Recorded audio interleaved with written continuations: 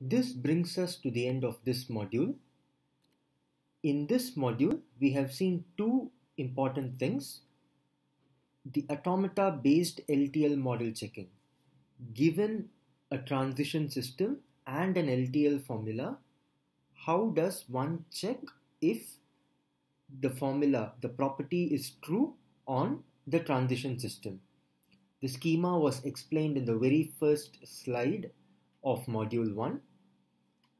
An important step in the schema was to convert the LTL formula to an equivalent Bucci automaton. In particular, we actually considered the negation of the formula and we had to convert that LTL formula to a Bucci automaton. In module 1, we saw some examples of converting LTL to Bucci automata. In modules 2 and 3, we have explained the algorithm for converting LTL formula to NBA. This is an algorithm. There are optimized versions of this running in current tools. So far in this course, we have given you an idea of model checking.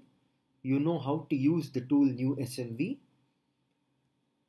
Moreover, over the last few modules, we have built up the theory required for giving the algorithm for LTL model checking. Now you have an idea of what goes inside NewSMV.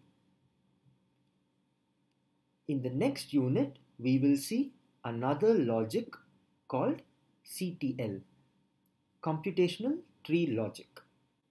See you next week with lectures on CTL.